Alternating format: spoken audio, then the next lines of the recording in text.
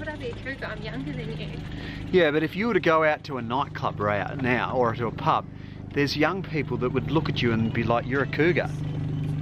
What, like young 20-somethings? 20-somethings, yeah. And they'd, you know how like, I remember when I was like 18, 19, I used to pick up chicks that were 30 and I'd be like, took home a cougar last night.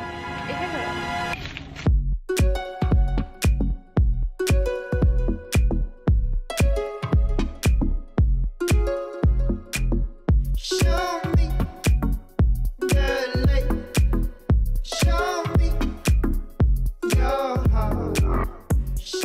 Good morning, you absolute legends. I'm back in Melbourne. I'm not in New Zealand or Tasmania or anywhere like that. I'm actually going down for a coffee with Social Spinner. Hey. My good mate, Social Spinner, Aaron. He's come. We're going to go for a ride. We're going to go for a coffee first, and then we're going to go for a pedal. We're just heading down to the bike, Tailor. I've got to tighten a few bits and pieces on the bike, on the wheel. The cones on the rear wheel are a bit loose. Shawnee over here is working on my bike. I've got a bit of lateral movement in the rear wheel, and it just means that the cones on the hub body have just come loose. So Shaun is going to tighten them up for me. They do develop a bit of play every now and then. I'll check this as well. Sometimes, whoops, sorry. Sometimes this one comes loose as well. It's not too bad, I think. Okay. Why do people use torque wrenches? Why? These days with carbon fibre, a bit like we were talking earlier, with clamping around the different bits, carbon can be very strong in one direction and it can be quite weak in other directions. You don't want to crush the fibers in the resin. So a lot of companies have started getting very, very specific about what you can tighten up, different bolts and components on the bike. Okay, and so when they say something tight something to 4 Newton meters, what do they mean? Well, literally that's the force that you're going to tighten the bolts to, is to 4 Newton meters. Okay. Yeah. Okay, and you can gauge that with a torque wrench. Exactly. So like this specific one will click when it gets to 5 Newton meters. 5 Newton meters is generally the tightening spec for a lot of the bolts around the stem and the seat post area. Right. You do need to check and confirm, but most bikes with normal, you've got this whole integrated system going on. Yeah. Most bikes you're going to be there. So if that's the case, then something like this Ritchie's one, which is preset to 5 Newton meters. Okay. So as you tighten it up, it will click. Yeah. Like you'll feel it and it'll audibly click when you get to 5. Yeah. And it's got removable bits as well. So this one came with, that's a 5mm, 4mm, a 3mm, and then a T25, I think it is, the Torx 25. Okay. Pedros do something similar, also a preset one. Yeah. And then if you're lucky enough to have been given one of these with your bike, so this particular one's a Bontrager one. I used to work at Cycles Galleria that did a lot of Trek. Yeah. A lot of their bikes would come with this one, and that's preset to 5, and it's glued in the bit, it's a 4. Okay. So most of the assembly in their bike was using that as well. Again, just a nice feel, click, makes it easy. So depending on what sizes, so especially on your Canyon where you need 4mm, 3mm, 5mm different bits, all in there, and then you've got some of the newer componentry these days are coming with the Torx bits as well. Yeah. So you've got all those different bits, but then what's really cool with this one, it's this nice ratcheting T-handle. Okay. It's got the 2 different bits, so you can use it just initially for like unassembling and reassembling just by putting in this bit. Yeah. And it just ratchets nicely. No way. What it's got though when you're assembling, and again, because everything has their different Newton meter specs, you know, so your little headset unit, the compression plug was 4 Newton meters. The 2 bolts that tighten onto the steerer tube are 5 Newton meters. Then inside the steerer is the compression plug, which is what this top cap screws into. Yeah. That sits in there. That's a 5mm hex key at 4 Newton meters. Right. Then you've got your top cap. Most bikes don't have this, but this is Canyon's little system. That's 3 Newton meters using a 3mm hex bit. Oh, right. And then the bit that actually secures it onto the steerer, you got these 2 bolts which are 4mm hex keys at 5 Newton meters. Okay. So that's where this little baby comes in. It's not preset like some of the other tools you can get, which are a bit easier and for most bikes are probably better, where it's usually going to be 5 Newton meters. Yeah. This one, it shows you using the indicator between 0 and 8 Newton meters where you're sitting, so while you're tightening up you can get it exactly to the right specs, so that you don't over tighten or under tighten depending on what you got.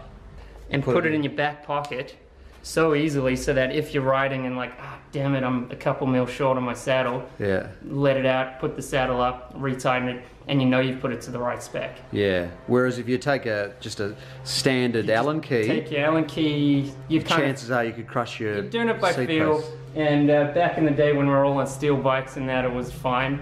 But these days, yeah, you definitely don't want to be crushing your seat post or your seat tube, even worse. Yeah, and then you have to go visit Lucia Technic. How's it going? You nearly done? So this was fully brown. This is the cot. This is it here. But it was all brown. Hannah's sanded it back, and she's painted it this grey colour. Yeah, it's a beautiful light grey. It's a beautiful light grey. You're just nesting up a storm, aren't you? No. There's the old lady from next door. I was just about to go out and get her paper, which is on the ground. Well, I literally just walked through the door. It's funny experiencing the nesting side of things, like observing Hannah as she gets more pregnant, sort of setting things up and stuff, which is quite normal for most pregnant women. And even the guy, to some degree, is just, you know... Wait, keep the noise down. I would always be like this regardless, I reckon. I'm always like this. Alright legends, I'm rocking up doing the Tuesday night champs.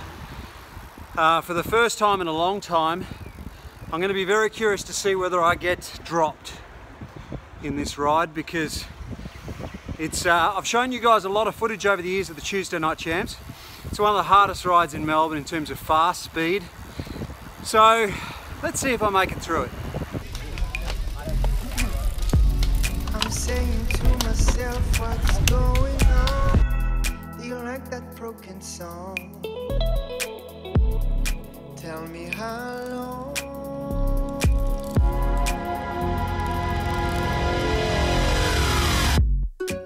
So a bit of an old school riding narrated video here. This is the Tuesday night champs. We've gone down to Mordialloc. This group leaves 6 PM from St Kilda every Tuesday night. They go down to Mordialloc, which is about 20 kilometres ride, just fairly cruisy, fairly steady tempo, and you can see here on the way back they really step it up, 50 kilometres per hour there. We've literally gone 200 metres.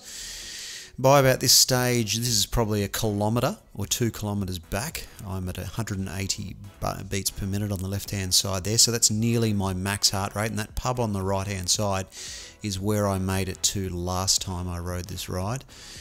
Very, very fast ride on the way back. It's always a good workout, and you can see here I'm sitting on this guy's wheel. He's leaving a very slight gap. It becomes more prominent as we go further up this little hill, and so I decided to go around him.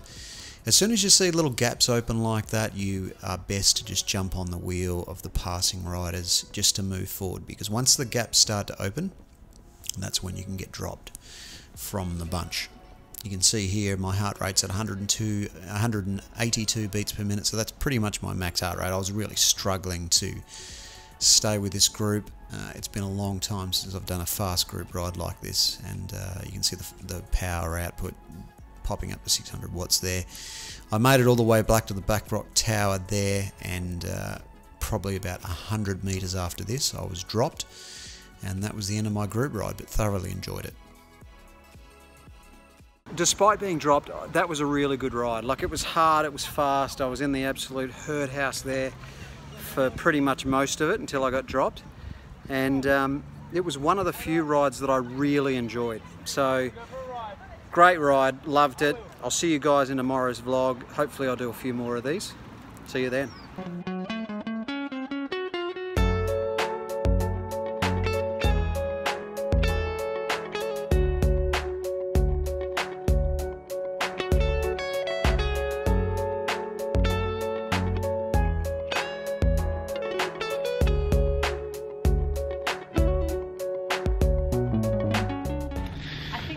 Over 40 it should be classified as a cougar. No, 30 and over. What? 30 and over is a cougar. So you could be 29 and I could be 30 Ooh. or 31 and I'd still be a cougar. Yeah. That doesn't make sense. You're a cougar. As soon as you hit 30, you're a cougar.